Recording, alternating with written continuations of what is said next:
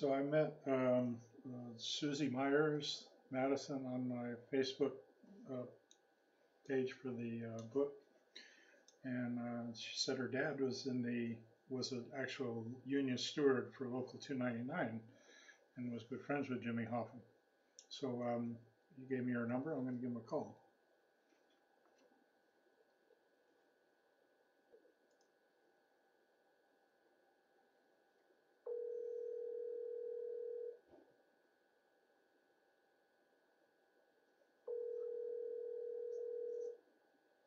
If he answers. Hello? Oh, hi. I was calling for Mr. Myers. Well, he's not here right now. Who's calling? Oh, okay. Well, I met his daughter, Susie. Oh, you just missed him. He would love to talk to you. Okay. About the Teamsters stuff, right? Yeah, I wrote the book. I think he had a chance to read it. I think he did. Okay. What's a good time to call back where I can reach him? He just went to the store. Oh, I okay. would say in an hour. In about an hour? Okay. Yes. I'll give him a call back in about an hour. Okay. Okay, thank you. And my name's David Tubman. David? Uh-huh. Okay, I will tell him. Yeah. Thank you. I appreciate it. David. Bye now. Okay, bye. Bye. We'll try this again.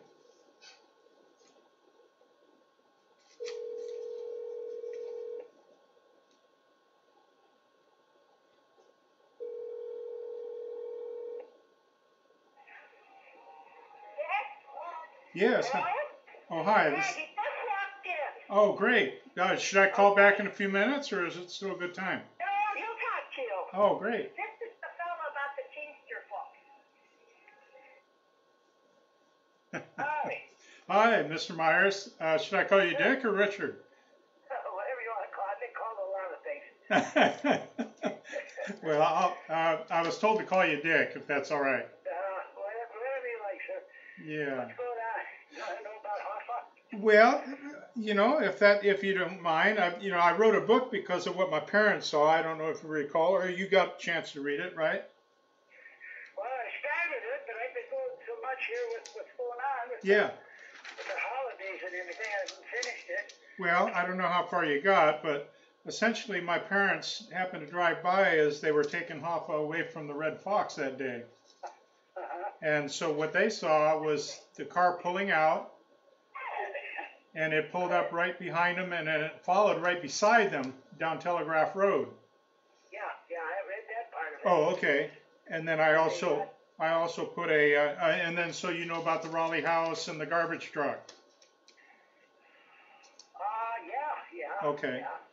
And then I also gave a link. I don't know if you haven't had time to finish the book, you probably didn't see the link, but it was when my mom was still alive in 2009. I had just called Hoffa's daughter, Barbara Kranzer, and told her the story, and I guess the FBI never relayed that story to her that my mom had told them just in 2006. So they never told anybody until then. I convinced her to talk to the FBI when I saw they were digging up a farm looking for Hoffa's remains.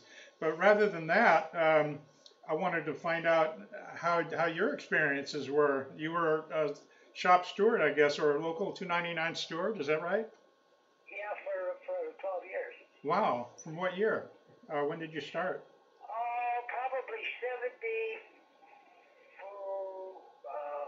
right after Hoffa got out of prison. Oh, okay. 71. We were there when he got out of prison, and he was coming back, and he was, Nixon paroled him, and he was coming back, and we had a group down at the hall when he come back, and he was going to, get back into the Union, and we were wanting him. He was strong, very strong. Sure. He was very, very intelligent. Yeah, I was still living there. Streetwise. Sure. So anyway, let me see now. That was 1971, by the way. Was it 71? Yeah. Okay. That's when he got out. That's when Hoffa got out of prison, or did he go to prison? No, he was in prison in 67. He was let out early in 71, and then and then in 75 when he disappeared. I don't know if you knew this, but that week he was supposed to be all clear to go ahead. He already went through the Court of Appeals, to get that restriction off, and he had won, and they were going to announce it that week. So Okay. yeah. Well, I knew Chuckie O'Brien real well. Oh, did you? Okay. Oh, yeah, Chuckie. In fact, even before I was young, or was it the same time? I'm 88 years old now, and I've forgotten a lot of the stuff. But oh, sure. Back when Chuckie was a trustee in 299, he was involved with shipping containers and the steel on the riverfront. Right. And I would be trucking out of there probably almost every day because that was my job, loading containers and loading freight, Yeah. And I was there every day, and I got to know Chuckie through that. And there was times when he'd have me and do his work while he's out playing, And were you and him were about the same age, weren't you? No, I think he might have been a year or two older. Well, yeah. Well, pretty close, yeah. Pretty close, yeah. But I got to know him pretty well, and my personal opinion was, it still is, but he's dead now, so anyway, I believe Chuckie O'Brien knew more about Hoffa's death than any of Giacalone's or Provenzinos from the East and the mafia here in Detroit, Yeah. Well, he did admit to driving the car, the Mercury. And, okay, so around that time, do you remember any special events that might have seemed suspicious to you around Hoffa's disappearance, which would have been July 30th, 1975? Anything around then that comes to mind? No, not really. Yeah. Did you ever have any stories as far as what might have happened? Well, I knew Roland McMasters real well. Oh, yeah. And he was one of Hoffa's tough guys. Yeah. And I believe he knew something about it too. In fact, they tore up his farm building and blah blah blah, and another business agent or trustee was George Roxborough, which was 299. He was the vice president at that time, and Dave Johnson, and these guys were all with the Teamsters back then, and I knew Jimmy Jr. real well. He represented me when I was fired for creating a work stoppage in Detroit at one time. Oh. And he represented me, but he couldn't carry his dad's shoes, He was nothing like his dad. Well, his dad kind of sheltered him from that part of the union involvement, didn't he? He was kind of. Yeah. He was an attorney back then, and he became an attorney for the 299, and that's when I was fired, and he represented me. But we did our own fighting. It wasn't through Jimmy Hoffa Jr. that we got our jobs back, Sure. But it was really scary times. I mean, I was riding around with goons and Cadillacs during the national strikes when Hoffa got the national freight agreement, and some of the things that went on just scared the hell out of me. I'll bet. Yeah, it scared the hell out of me, but I went along with it, and Well, yeah, you had no choice. And, I grew up in Detroit. I lived there from 1960. I was a kid. I was 24 during the time when Hoffa disappeared. And I ended up moving from Michigan in 1976. So my mind was really kind of on that. But I was living with my parents. And when, of course, when they saw what was going on, they saw the two guys in the back, big guys, my mom said. And O'Brien was just staring at them, staring at the car. My dad told her, quit looking, that's the mafia, because he recognized O'Brien. They didn't see Hoffa, but these guys had their legs pushed way up into their chin and their chest, so they were, and my mom saw a strap, and of course they weren't thinking Hoffa. She thought they had a dog or something on the bottom of the black you know, Yeah, the well, there was floorboard. no dog. It had to be Hoffa. Well, Yeah. that's what my dad said. He said that was no dog. Yeah. But they didn't know until 2 days later when it hit the headlines. That's when they realized what they saw.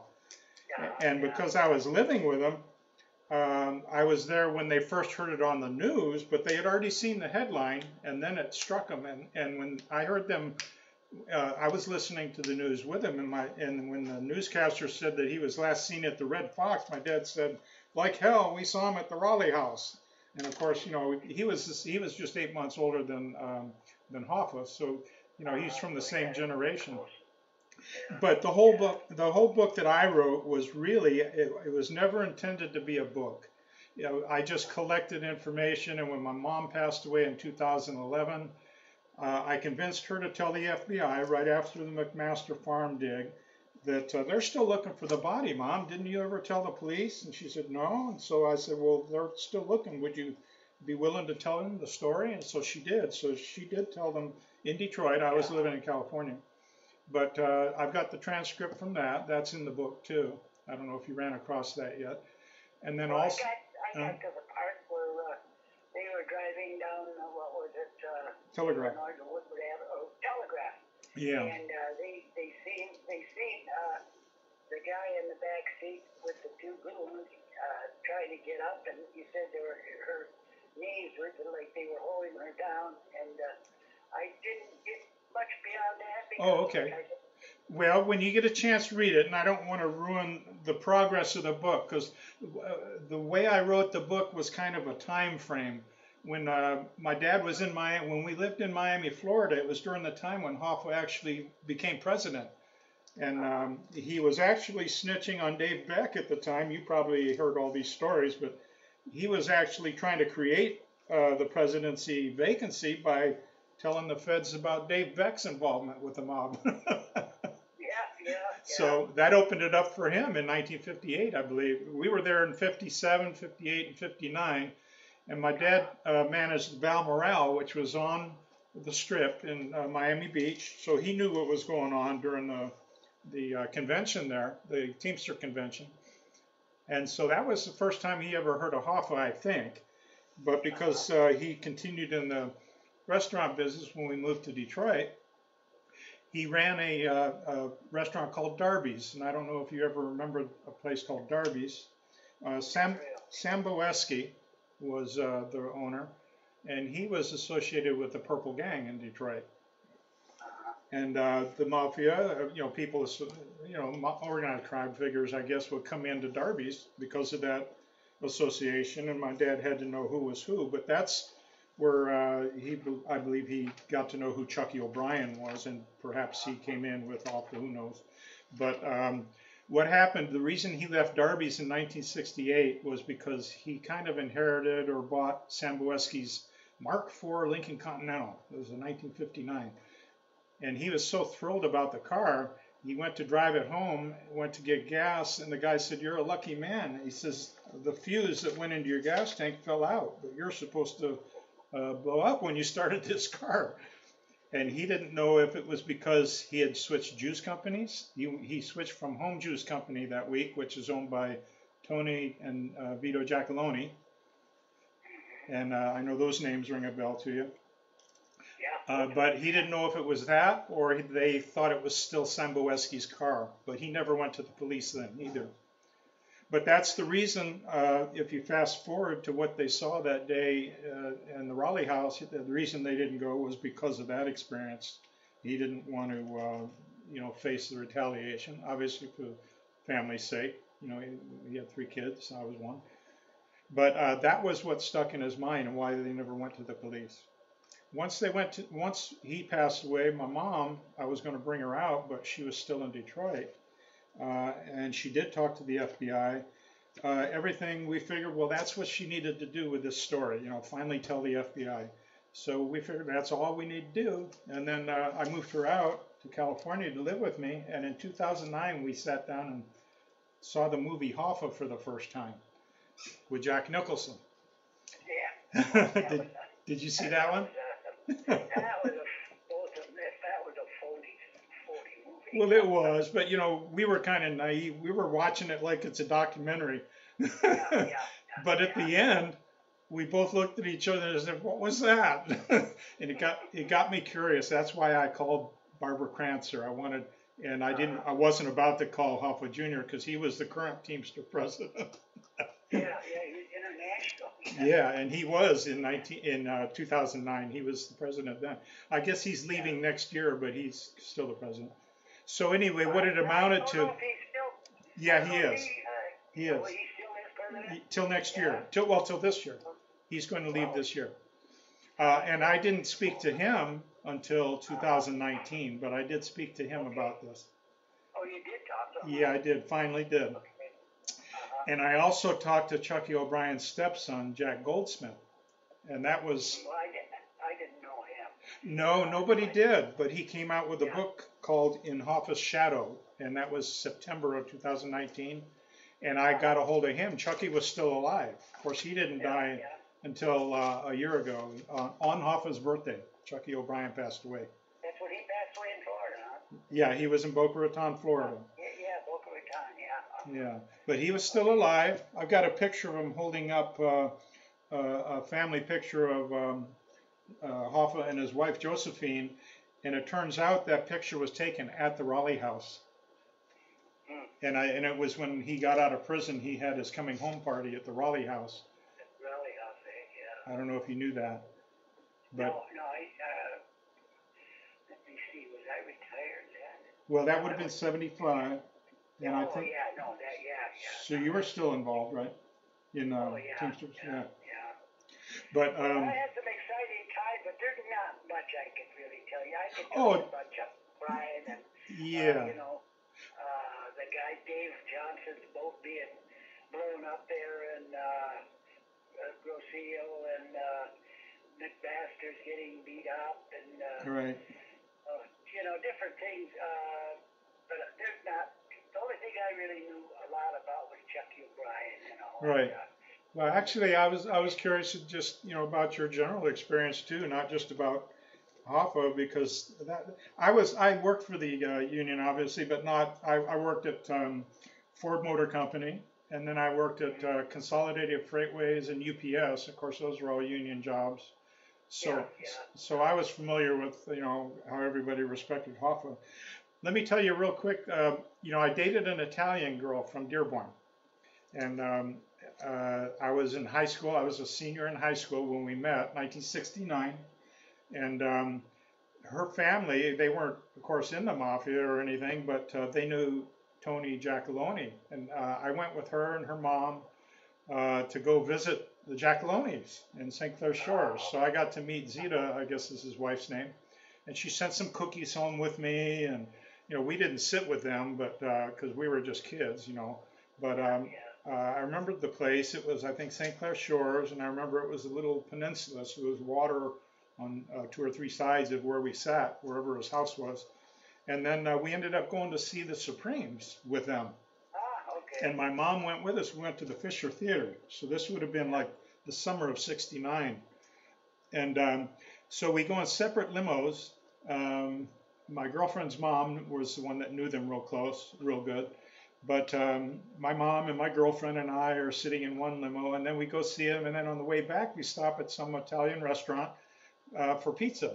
And we're the only ones in the restaurant, except there's 5 or 6 guys in trench coats and hats standing around us watching us eat. And you probably ran across cases like that too if you hung out with Hoffa. Is that right? Oh, yeah. Well, he had some big boys. I'll bet. Some big boys. I've seen some of the things them guys did, and it just, oh, man. Yeah. Scared the hell out of me. Oh, I'll bet. But let me ask you now, what was your personal opinion? Did you feel like you were threatened, or did you feel like they were okay with you as long as you didn't cross them? What was your feeling at the time? Well, no, I wasn't. The only time I felt threatened is when I got fired from my job for creating a work stoppage. And I worked for Central Transport. Matty Maroon, did you ever hear of him? No, I didn't, but I'll look him up. What's his name? Matty Maroon. Oh, okay. Really, Matthew Maroon. Oh, okay. Anyway, he was big back then. He's a multi-billionaire, but he just passed away this year. and his son is running the show now. Uh-huh. But he was, I believe, him and Hoffa were tight. Yeah. And he got away with murder with the union. Uh-huh. Figuratively. And yeah, he got away with murder with the union. And in fact, I was a union steward, and our company, Matty Maroon, would do anything he wanted. Yeah. Until we stopped him. Okay, the union stopped him. I'd file a grievance, and they would defeat the grievance and get away with it, you know. And finally, our president at that time was Bob Lenz.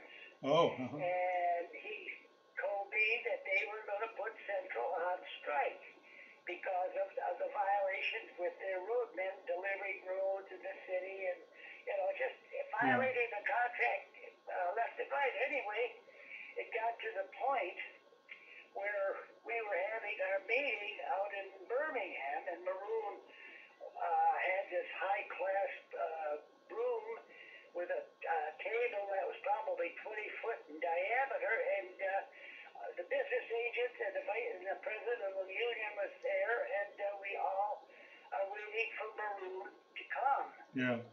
And so when we all went, while we were waiting for Maroon to come, the president of the union tells us, guys, I had my committee man and another committee man with me, and the road steward had his committee man with him, and the union was there with the vice president and two trustees and, and another trustee, and we were going into the meeting, but the president told us, guys, now you guys don't say anything. We'll do the talking. We're going to get this thing straightened out. You know, so hey, the president, you know, let's go. So we go in there, and we're sitting there all around that big table, and Matty Maroon walks in, okay? Right.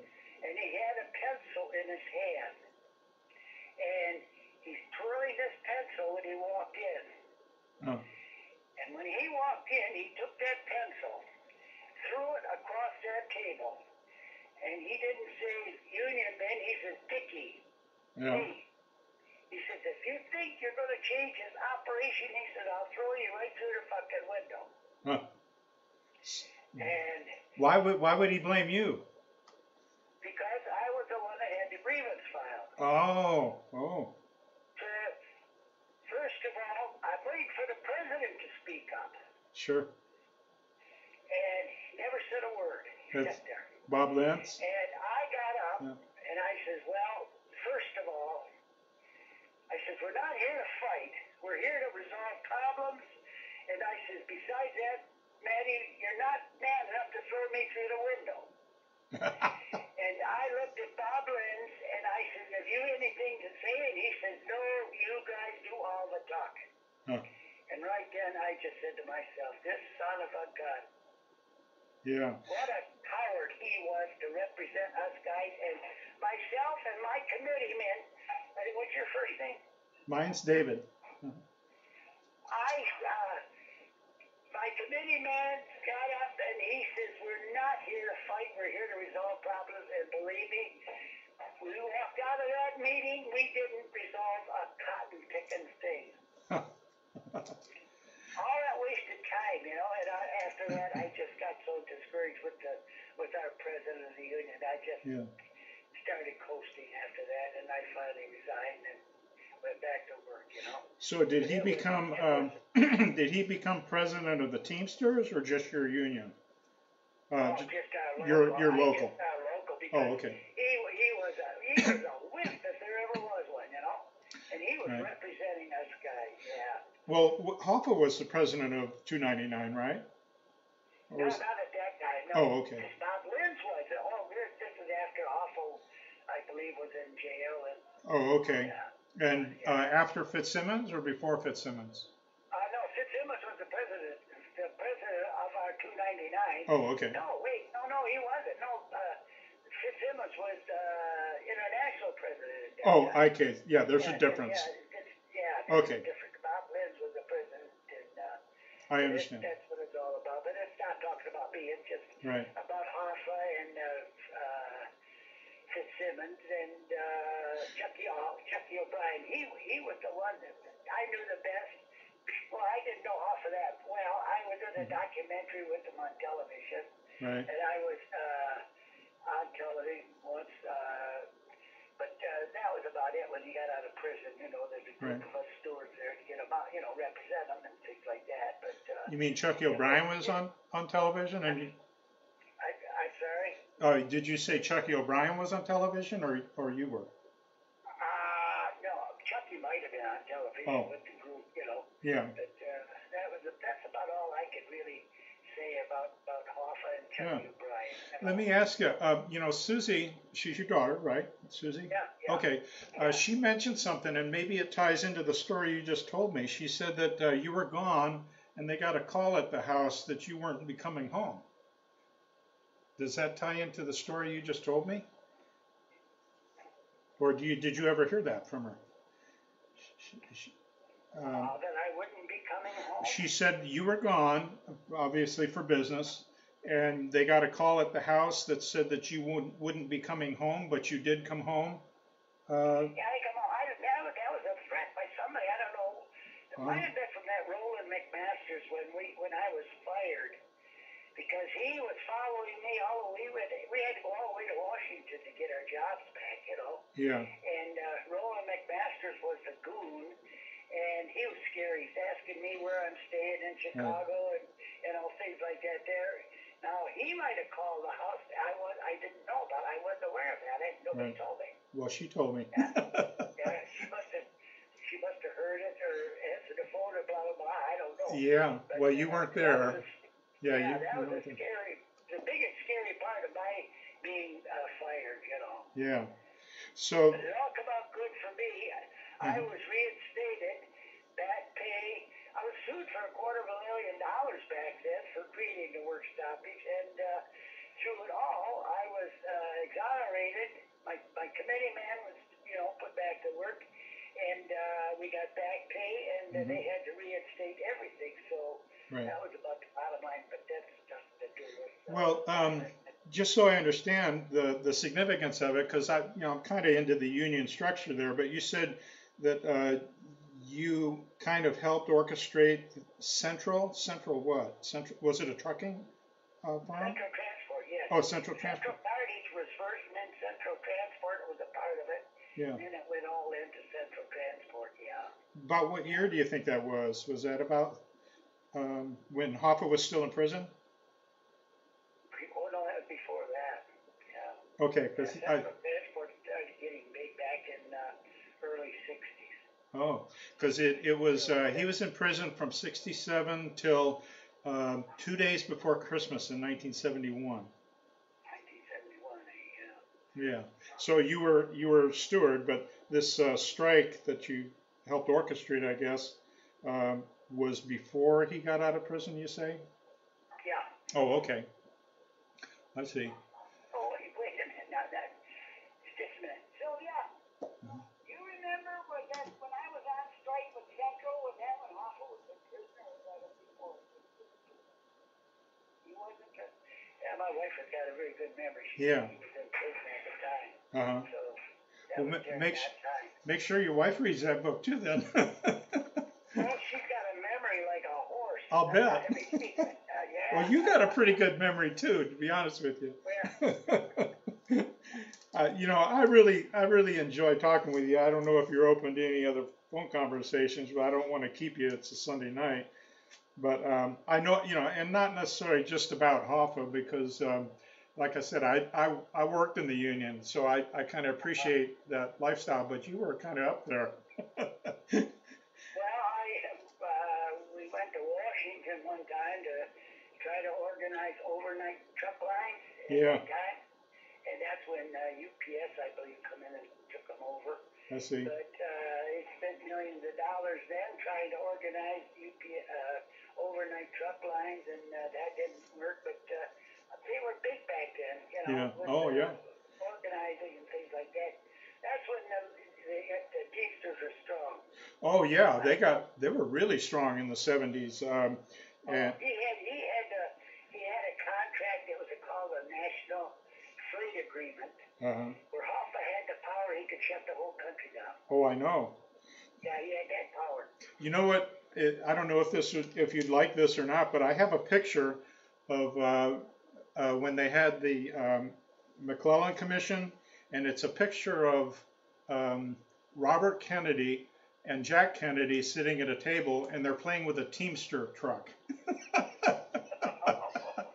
they hated Hoffa. They did. They hated them too, yeah. But when I ran across that picture, I've done a lot of research, to be honest with you, but I ran across that picture. Yeah, it sounds like it, yeah. Well, I wish I could be more help, but I can tell you a lot of things about the Teamsters.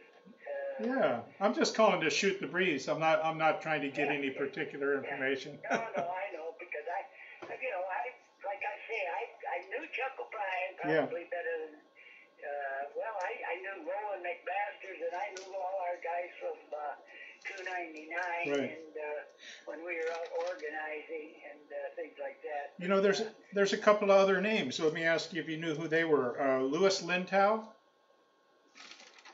Did you know who Louis Lintow was? He had the airline limousine service that Hoffa went to visit before the meeting that day. Yeah, the Pontiac. No, I didn't know him.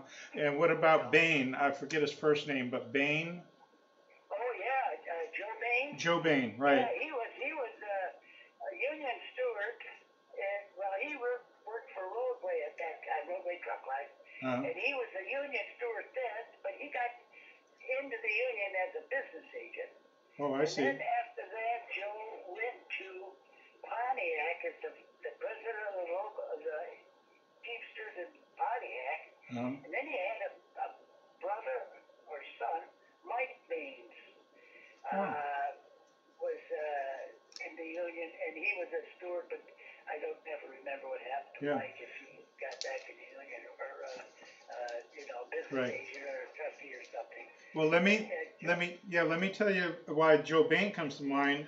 Now he's the older, right? He's the older one. Okay. Yeah. Now he was friends with the Hoffa family, obviously, and so was Louis Lintow. Now Louis Lintow claimed that Jimmy Hoffa called him at 3:30 that day he disappeared, and of course most of the stories had him disappearing at 2:30, and of course that's when my mom and dad saw them leaving the Red Fox. It was 2:30, not 3:30. Now he called Louis Lintow right after he spoke to his wife, right behind the Red Fox restaurant, and he told her they didn't show up, he's coming home, and then he called Louis Lintow, and that was within a minute or two. You know, he was really upset at the time, so he wasn't going to wait around 90 minutes, which is what Louis Lintow claims. And then, now Louis Lintow was on the phone with a guy named Charles Thomas, and he was actually the superintendent of the Metro Airport, but he was at 299 that day, and he was at the local, and he was on the phone with Louis Lintow at 2:30, and he claims a woman said, "Hoffa's on the other line," and so Lintow had to hang up, and he said it was at 2:30. When the FBI interviewed Lintow, the phone records said it was 2:35, not 3:30. But Lintow actually testified before the September grand jury, and he had a couple of his employees back him up a little bit. So that was the whole thing that was used to prove Hoffa wasn't in the car that day. But of course, you may have also heard that it wasn't just hair, but they had skin samples and blood samples, which they later tested with DNA. They didn't have DNA at the time, but they kept the samples, and they tested, and they were definitely from Jimmy Hoffa. Yeah, it was his. So that was in the back seat. The dogs, they had 3 teams of dogs that traced his scent to the back seat, and they picked up a little bit in the trunk, but they say that his body was never in the trunk. So my dad was hired at the Raleigh house as a manager in 1974, just the year before, but he turned it down the day before he was supposed to start. Because, you know, they catered to a lot of the Jewish clientele, and they had to have kosher food preparation for a lot of the events. And my dad knew that from the Darby's restaurant in Detroit. So that's why they hired him. But he was 62. That was how old Hoffa was that year. And when he turned it down, he didn't work another day in his life. He took early retirement because when he heard that the Raleigh house was owned by the mafia, and that was Joey Lieberman, who was the owner, who was tied into the Purple Gang. And of course, Hoffa had his coming home party there. So my dad was describing the kitchen as being a regular meat market. I mean, it was a meat processing plant. It had giant band saws, had big sides of beef on hooks and rollers going into the meat lockers, and floor drains to catch the blood runoff. And I mean, it would have been a perfect crime scene, really. And it turns out where they saw the car come to a park in the back was where the kitchen door was located. That's where the kitchen was in the back. Would be the southeast corner. And I've found that out for certain from people that work there. I've run into some people since the book. One guy worked at Central Sanitation. He ran the recycling department at Central Sanitation. And the reason why that became a subject in my book was because when they saw the car come to a park there in the back, right next to where they stopped was a Central Sanitation garbage truck. And that wasn't the day that they had their service. That was a Wednesday, and their service didn't happen until the following Friday. So, Jake, I hate to cut you off. Oh, that's okay. They're eating dinner now, and I got my two great granddaughters. Yeah. I hate to do this, but they're waiting for me. No, that's okay. I knew it was a Sunday night, and you were about getting ready for dinner. So, thank you so much, and it's a pleasure talking to you, Dick. And if something comes up, you want to call me, or if vice versa. I got your phone number's in the book. It's in the book, right? So. Yeah, if I come up with something, or if you got some questions, I'm retired and I got nothing to do, so give me a call. Well, here's what I'd like to ask you about, and maybe you can think about it, and that's about how well you knew Chuckie O'Brien, because I don't know that much about him. All right, so maybe just think about it, and we'll talk again. Okay. Okay. Hey, all right, good talking to you, Dick. All right. My pleasure. All right, bye now. Good night. You too. Bye now. That's Dick Meyer.